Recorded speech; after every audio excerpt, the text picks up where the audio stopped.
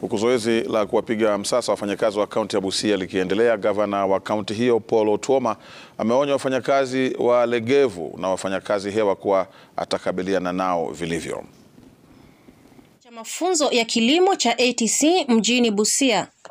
Otuoma amesitiza kuwa ni sharti serikali yake kubadili mkondo ili kuwezesha wakazi kupata huduma ipasavyo. Mambo ile ambayo inaendelea hii ya kuhesabu na kukagua wafanyikazi wa serikali is just to make sure that we have the correct workforce ambao wanafanyia wananchi kazi. Na wengi mnaona iko transparent. Ile mali watu walikuwa nayo ati wao wengine watafukuzwa kazi, hiyo hakuna. Lakini pia wewe ukiwa ni mzigo kwa wafanyikazi, kwa watu wa Busia, kwamba badala ya watu wa Busia kupata huduma, hiyo pesa wewe unakulanga tu na hakuna kitu unafanya. Sasa hiyo itatokea. Otuoma akiwasuta wahudumu wa afya ambao wanawanyima huduma wakazi katika hospitali za umma ili kliniki zao zifaidike. Hata hospitali ya streamline hakuna hivi vitu tunaona. Ati wewe unatuma mtu aende Bungoma ati kwa sababu hapa Busia huwezi kufanya, ama wewe kliniki yako inafanya na department yako kwa hospitali huko haifanyi, hiyo Otuoma hatakubali. Serikali ya kaunti ya Busia ikiahidi kutilia maanani masilahi ya wafanyikazi ili kusaidia kupatikana kwa huduma bora.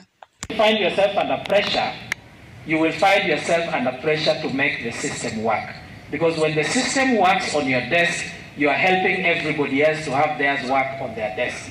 And if the system works on every desk, the county called Busia will have a system that works and makes its people happy. There are very many things I'm seeing happening here. And you can think we have two governors. Okay? The governor of Busia is who? Do you know the governor of Busia? Okay? There is only one governor. You have the responsibility, but you cannot take that responsibility. Why? Because you want to blame it on the political leaders. I think for us, responsibility starts with yourself. Zoezi hilo la ukaguzi linaendelea kupongezwa na wenyeji, wakisitiza kwamba ni wakati wa kusaidia kuinua kaunti hiyo ambayo kwa muda imesalia nyuma kimaendeleo kutokana na utepetevu wa wafanyikazi. Nikijaribu kuangalia wafanyakazi hapa tuko wachache sana, na sijui wafanyakazi wengine wameenda wapi.